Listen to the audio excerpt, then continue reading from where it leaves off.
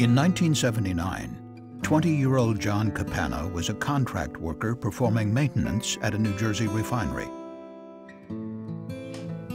We actually had pulled out of the refinery and were called back in to do one last job, which was to demolish an old pumping station. And we were told that it was a water pumping station. It was not a water line, it was a crude oil line, in fact. We tried to dismantle the pump, starting with removing the bolts from the flanges, and they were so corroded that we couldn't get them loose by conventional means, so we elected to use an acetylene torch at that point. As soon as the flange separated, it exploded. It burned over 90% of my body. 30 years and over 75 surgeries later, Mr. Capana now assists other burn survivors as they recover from their wounds, often suffered on the job. Don't think that that something this tragic couldn't happen to you or somebody you love. This could happen to anybody. John Capana's life was changed forever by a hot work accident. Welding, cutting, grinding, seemingly a routine operation, until suddenly flammable vapors are ignited by sparks or heat.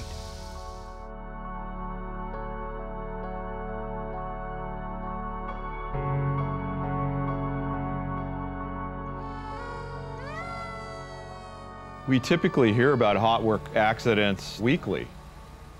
It's become one of the most significant types of incidents the CSB investigates in terms of deaths, in terms of frequency. The Chemical Safety Board found that since 1990, welding, cutting, and other hot work on or near flammable storage tanks caused fires and explosions that led to over 60 deaths. In February 2010, the CSB issued a safety bulletin outlining 7 key lessons to prevent hot work accidents. The bulletin followed a tragic explosion that killed 3 paper mill workers in Wisconsin in July 2008, together with 10 other serious hot work accidents investigated or reviewed by the CSB. The main message of the CSB safety bulletin is to conduct an effective hazard evaluation and perform gas monitoring before conducting hot work. Proper use of combustible gas detectors would prevent many of these accidents and save lives. June 5, 2006, a rural oil production site in central Mississippi, operated by a company called Partridge Raleigh. All the workers are contractors employed by Stringer's Oilfield Services, hired to install tanks and piping at the site. They plan to connect a pipe between 2 of the site's 4 tanks. They empty a large storage tank and then check it for flammable hydrocarbons by a dangerous and unreliable technique, inserting a lit welding torch into the tank. Seeing no flash, the workers believe it is safe to weld on the tank. However, crude oil has remained inside one of the other production tanks, warming under the morning sun. Vapor from this oil flows into an adjacent tank and escapes through an uncapped pipe just 4 feet from where workers plan to weld. Sparks shower down from the welding process, igniting the flammable vapor. Flames flash back into the storage tank, causing an explosion which blows off the tank lid and the ladder where 3 of the workers were standing. Flames shoot through a pipe into the next tank, causing an even more violent explosion.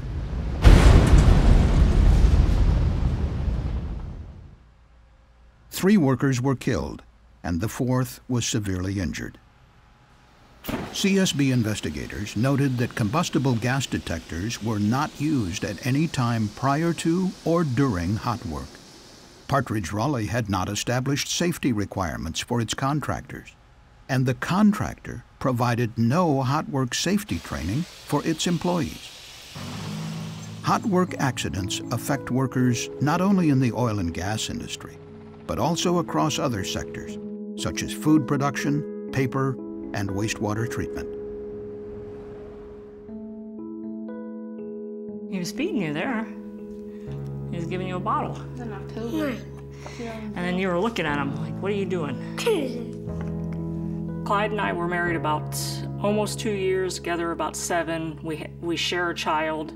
Her name is Aaliyah Jones, and she is now gonna be 8, and she was 3 when he passed away.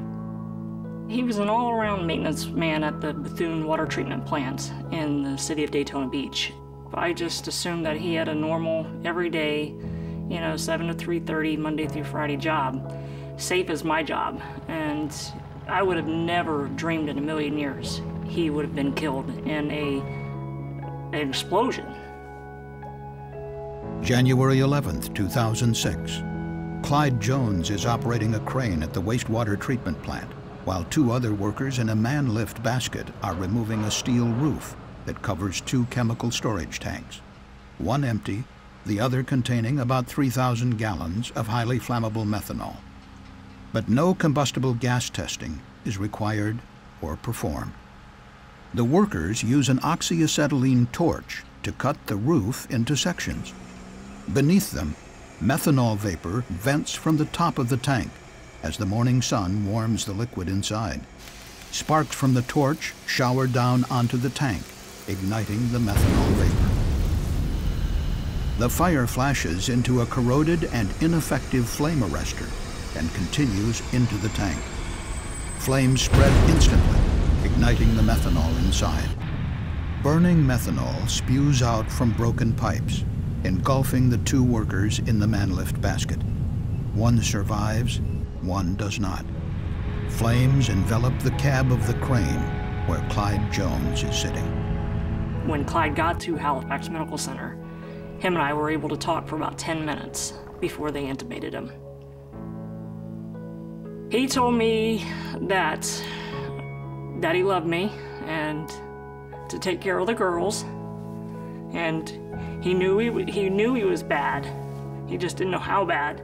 And he asked me if I would promise to stay with him until the end, and I told him I would. The day after the explosion at the wastewater treatment plant, Clyde Jones, 40-year-old husband and father, died. The accidents at Bethune and Partridge Raleigh demonstrate the need to monitor the atmosphere for dangerous levels of flammable vapor. But monitoring must be done properly. Ineffective monitoring techniques can be just as dangerous as no monitoring at all. July 17, 2001, the Motiva Enterprises refinery, Delaware City, Delaware. Several contractors are repairing a catwalk in a sulfuric acid tank farm. Their task involves cutting near storage tank 393, which contains waste sulfuric acid and flammable hydrocarbons. But the tank is severely corroded and has holes in its roof and shell. At about 7:45 a.m., Motiva operators use a combustible gas detector to test the atmosphere around tank 393. No flammable vapor is detected. They never test the atmosphere after that. But as the day goes on, the temperature rises by 14 degrees, warming the contents of the tank and producing vapor that escapes through the holes. But workers are unaware of the growing danger. Around 1:30 p.m., a spark from an electric arc cutting system ignites the vapor, causing a powerful explosion. The tank collapses, releasing 264,000 gallons of highly corrosive sulfuric acid. The sulfuric acid overwhelms the containment dike and wastewater systems. Almost 100,000 gallons reach the Delaware River, killing fish and other aquatic life. A contract employee who had been working on the catwalk died in the accident. His body never found. 8 others were injured. Combustible gas detectors should be routinely used to identify and monitor for flammable atmospheres before and during hot work. More recent accidents illustrate the same key lesson. Gas monitoring was performed at ConAgra Foods in Boardman, Oregon on February 16, 2009, but not in the immediate area where welding was planned. Sparks ignited flammable gas from decaying matter beneath a water clarifier tank, causing an explosion that killed 1 worker. and 3 contract workers were killed at a TEPCO fuel terminal while they used a torch to cut into the roof of a gasoline storage tank. Gas testing occurred at 7 a.m., the start of the work shift, but was not repeated when workers returned from lunch or when they started the hot work. Continuous monitoring for flammable vapor could have prevented these tragic accidents, which caused deaths, injuries, and environmental damage. Other good safety practices are also important. Whenever possible, avoid hot work or consider alternative methods, such as cold or hydraulic cutting. Before any hot work, perform a comprehensive hazard assessment. Personnel may sometimes be unaware of processes that can release flammable vapors. In 2008, 3 workers were killed and 1 was injured in Tomahawk, Wisconsin at the Packaging Corporation of America, which manufactures corrugated packaging and containerboard. Welding sparks ignited flammable hydrogen gas from an 80-foot-tall storage tank. Unknown to plant employees, microbes were producing the gas from the decomposition of waste fiber inside the tank. Test the area where hot work is planned and eliminate potential sources of flammables even in equipment that is not directly involved. For instance, at Partridge Raleigh, emptying and purging the nearby crude oil tank would have eliminated the source of flammables. Use written permits specifically identifying the work to be conducted and the required precautions. At the Bethune wastewater plant, there was no permit system. Provide safety supervision for outside contractors conducting hot work. 2 contract workers were killed in LaRue, Ohio on October 19, 2008, when an explosion occurred while they were welding above crude oil storage tanks owned by Mar Oil. The company had no formal program to select or oversee contractors. And finally, train personnel on the hazards of hot work. When there's any hot work involved, there needs to be additional training and safeguards put in place to make sure that the men or women that are doing the job are competent and well trained to do the job. Use all your resources. Get as much training and as much information about the job at hand. And go into it with your eyes wide open. Although the hazards of hot work are well known, frequent deaths and serious injuries continue to occur. The CSB believes that following the key lessons outlined here can help prevent future hot work-related accidents.